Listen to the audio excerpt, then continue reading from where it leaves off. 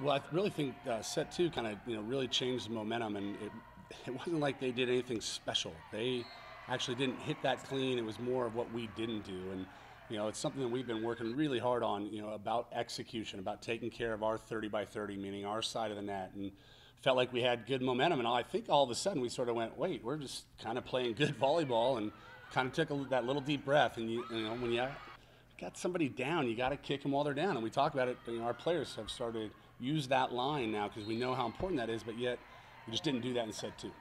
They definitely got a lot scrappier, picked up a lot more balls defensively.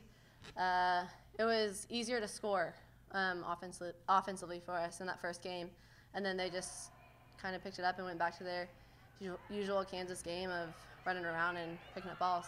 I just don't think they came out expecting us to play how we did. And I mean, we've been playing really well recently, and I think they came out kind of underestimating us. And when we came out as well as we did, I think it kind of took them a little by surprise, and we had them back on their heels. So I think after the first set, they kind of settled back into their rhythm, and as Rachel said, being scrappy, doing balls, doing all that. And so they just kind of picked up their side of the court.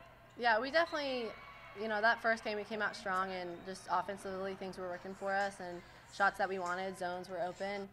But by games 2 and 3, they stepped it up blocking wise and made it harder for us to get around them and get points.